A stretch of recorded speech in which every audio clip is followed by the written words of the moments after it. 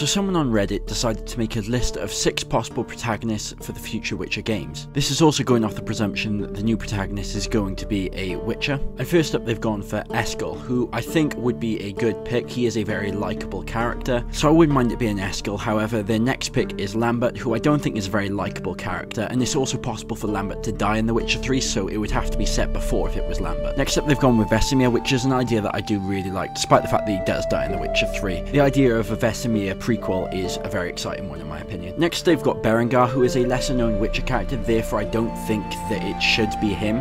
However, that could also work in his favour. Then they've gone with Letho, which is probably the coolest one in my opinion out of this list. I don't know, I just find the idea of playing as a Witcher who isn't just a Witcher, he's also an assassin. I find that idea very cool. And then finally they've got Gaetan, and I'm not even going to entertain this possibility to be honest. But anyway, what do you guys think?